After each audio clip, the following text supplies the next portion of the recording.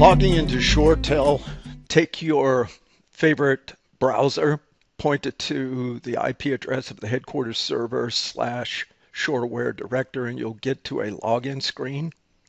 The login screen typically has the ShoreTel version and build number in the lower portion of the screen. Click Login, and you will arrive at a screen that ShoreTel likes to call Quick Look. It's a top-down view of what's going on in the system right now. We'll cover this in detail in a later blog. At the moment, we're just interested in reviewing what the administrative portal looks like and what we can access through this portal. ShoreTel has about 4 key areas. The system administration area. All navigation is on the left side of the screen. So as we, for example, click on users, individual users, the data will be on the right side of the screen. The left side of the screen will be basically all of your navigation links. So adding users, trunks, phones, platform hardware, servers, setting up your system parameters and preferences. We'll drill down on these areas later. At the moment, I just want to give you a feel for what the portal looks like. There's a maintenance section in which you can look at statistics and real-time information about system connectivity, what is going on in the system in real time. Check your event logs. Look at histories,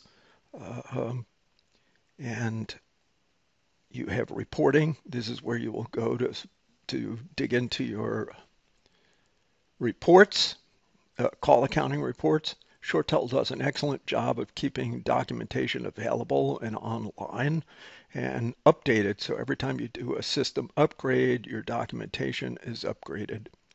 So system administration in ShoreTel through a single portal.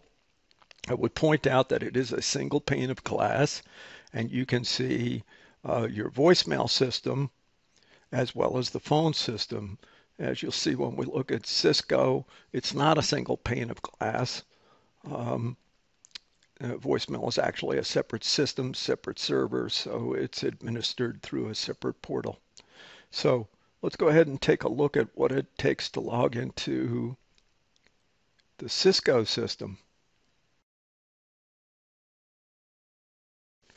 If you go to the IP address of the Cisco publisher, and actually it's /ccadmin, you will get to the administration portal for Cisco, much the way you do for ShoreTel.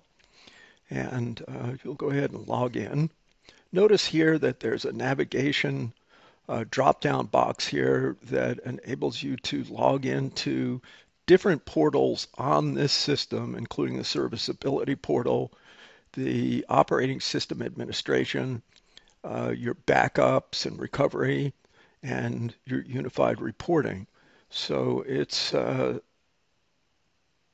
bit more complex than the ShoreTel portal. Is there a reason for that? Well, we'll take a look at that as we drill down. At the moment, let's log in here.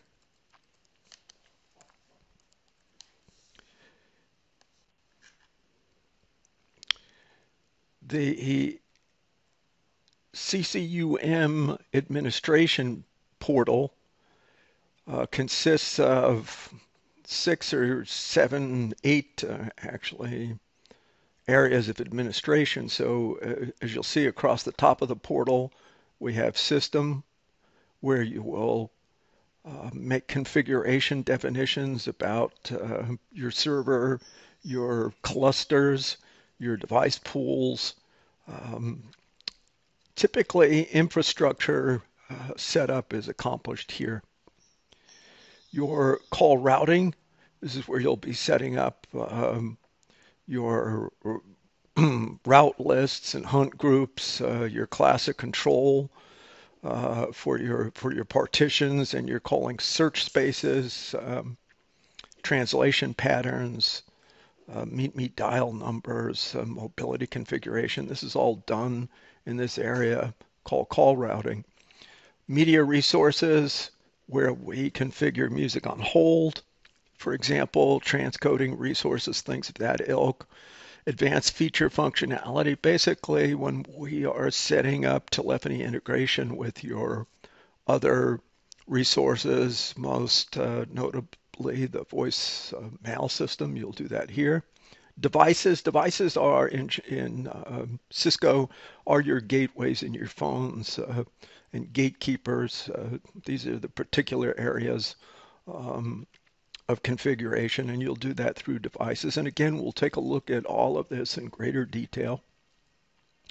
Your application wizards, user management, this is where we go for setting up individual users, um, setting up user groups, bulk administration for facilities like, let's say, group registration for phones, things like that. Of course, help. There's an online help system. So the portal, significantly different. ShoreTel, one pane of glass, a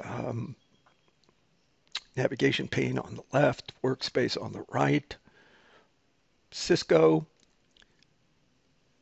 significantly more detailed in terms of the types of configuration options that you have. So again, in a subsequent video, we'll take a look at both of these in greater detail. We'll add users, for example, under both systems. We will add phones under both systems, configure user policies, try to demonstrate some of the cultural difference between the system and perhaps explain why there are so many more configuration options here. So I hope you have found that informative, and I thank you for viewing.